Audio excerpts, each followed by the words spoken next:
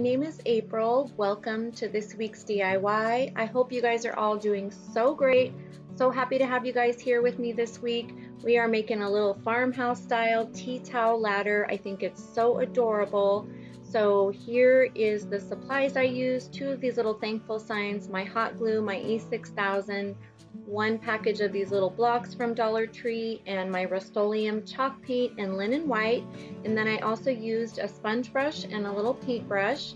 This little tea towel ladder is so adorable, so easy to make, but you just really have to take, just wait for it to dry all the way. That's the key to making this turn out really good, is just to really let it dry for hours and hours and hours.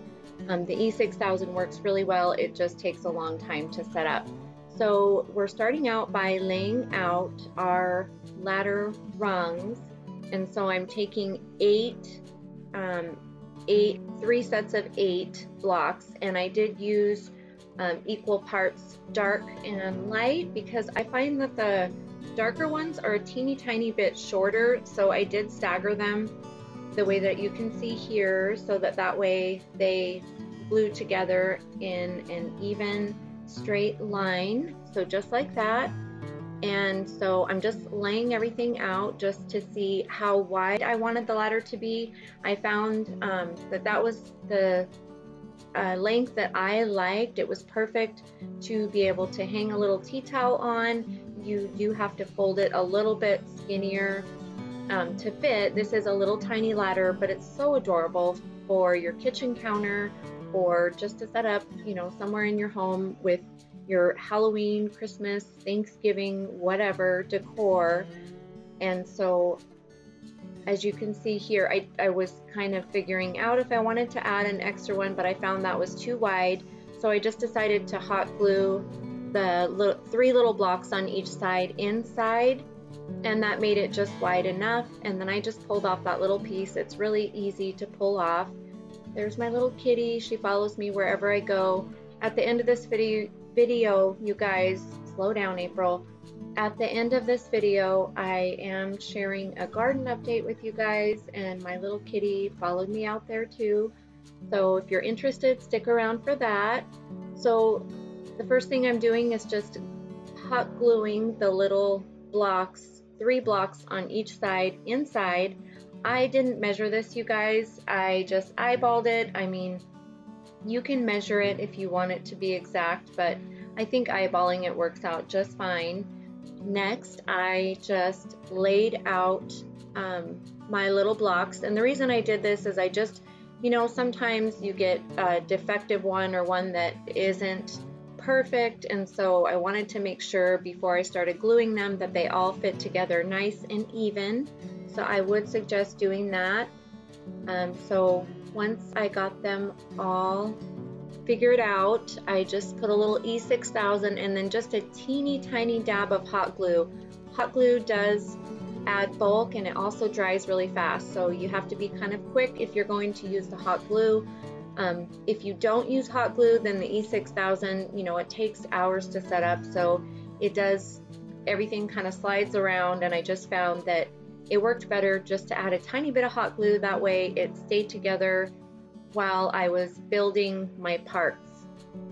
So I just continued putting a little E6000 on the side and then a little tiny dab of hot glue, and did that to all of the pieces. And then as you can see, I just wanted to let them dry a little bit, so while they were drying, I went ahead and started painting just the inside of these pieces of these little signs.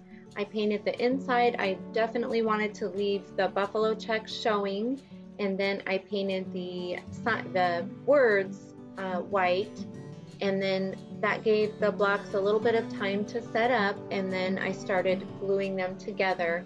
And the same thing, I just added a little bit of E6000 and a little dab of hot glue.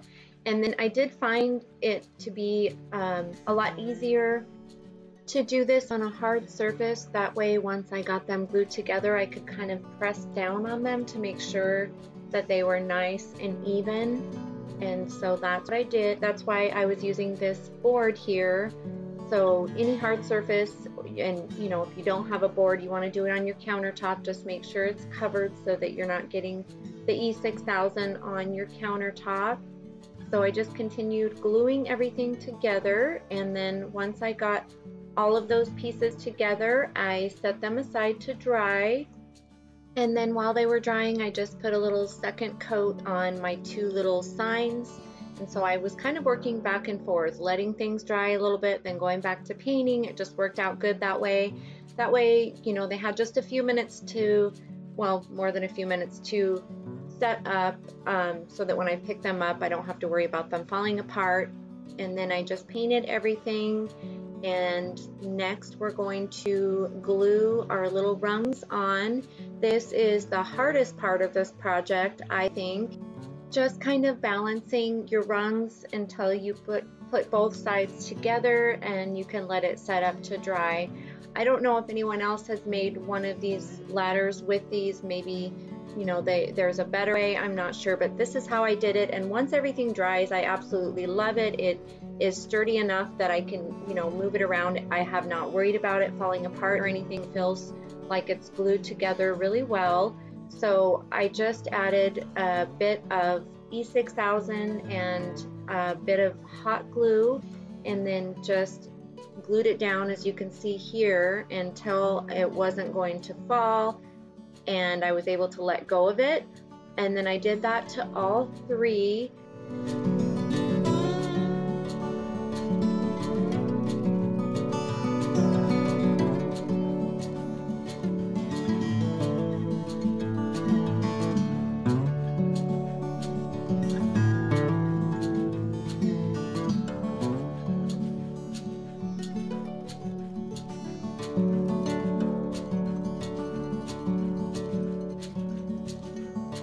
Next, I just added some E6000 to the top of each piece, and then added the other side and flipped it over. And it does definitely move around because this E6000 does not set up quickly, so it slides around. But once you get it where you want it to be, just leave it alone, let it dry for several hours, and then you'll be good to go. Mine feels really sturdy. I mean, nobody's going to be climbing this ladder. It's just for decoration, but I'm not worried it's going to fall apart, and I absolutely love it. I think it's so cute. So yeah, just let it dry and you'll be good to go. Isn't that so cute? I just love it. And there's what it looks like all done, all finished. I think it's so cute. And then I just added a little Dollar Tree dish towel or tea towel ladder to it. I just folded it a little bit skinnier and put it on there for decoration. I just love it. This next Dollar Tree DIY, I debated on whether or not I would share, just because I did not take the time to really make the back look nice. But for me personally, I just made this for part of my display. But I figured I would go ahead and show you how I made it. I used all of the items here that I purchased at Dollar Tree, except for the apple barrel paint I did get. I think I got it at Joann's. So this is a little truck in Dollar Tree's Christmas decor that just came out, and I pulled off the little Christmas tree, and I actually used that. I hot glued it to the back to make a stand so that my little truck would stand up. And I just used some red apple barrel paint. You can use any color red that you like. I will put the colors that I used in the description box below. And then I used elephant gray, I believe, and some black for the tires. I just painted it traditional colors, and I think it's really super cute. I love this little truck. There's so many different things you could do with it. And then I used one of these little headbands, checkered headbands from Dollar Tree, cut it apart, and just hot glued the material to the front of my pumpkin. I did not worry about making the back look nice at all, so I just hot glued it to the front and then cut off the excess. So as you guys can see, it does not look pretty on the back. And then I took a little dab of hot glue and some raffia and just tied a little bow around the top.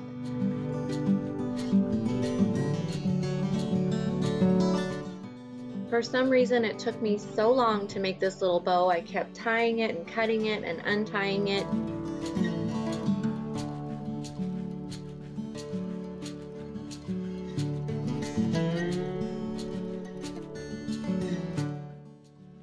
In the end, it turned out pretty cute. I love this little pumpkin. You know, you could paint the little pumpkin or paint the truck a different color. There's so many different ways that you could switch this up. I just think these are so cute, and you could put so many different things in the back of the little truck.